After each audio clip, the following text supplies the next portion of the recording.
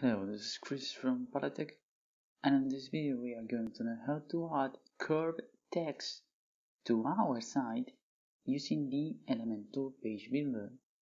To that we need to go to the top left name of the site and click on Visit Site. There we go. Now on the top we are going to click on Edit with Elementor.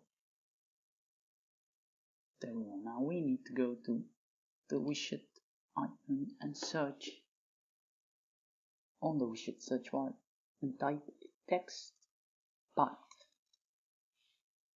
and this is the one we are going to use. So we click with the left mouse button, hold, drag and release on the open section.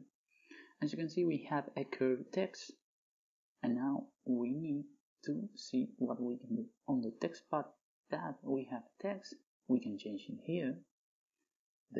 We can select the type of path.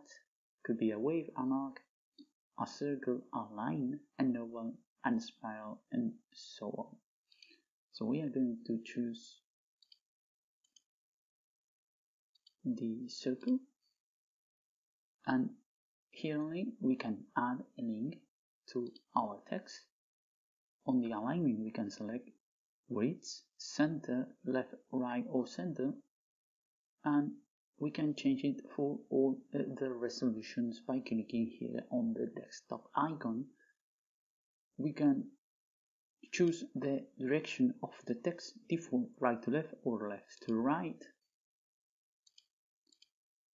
So we are going to go with default, and we can select to show the path that the text is going to use. In this case, as you can see, it's a circle, and for the different paths we have different paths. So we are going to use the arc instead, and we are going to move to the style tab, and now here we have text path, and we can select the size. Maybe I like that size, 400 px, could be in percentage, and we can change it for the different resolutions. So we can rotate the text if we wish to. We can change the typography and select different options. We have family, size, weight, transform, style, decoration, line height, and letter spacing. So we are going to give it a little bit more width, and we can select the spacing between the words.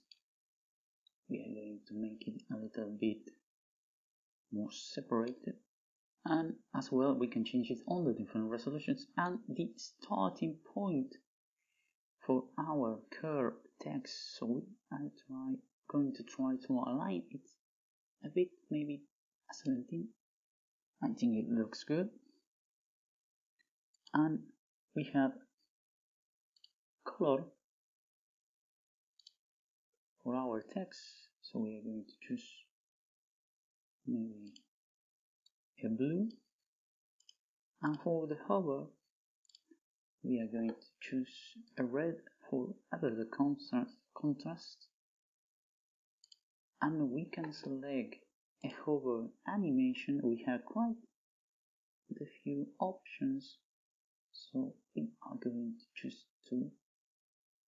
this wobble skew, and as you can see, as I hover, the animation triggers, and I can choose the duration of the transition. So we are going to go with 1 second,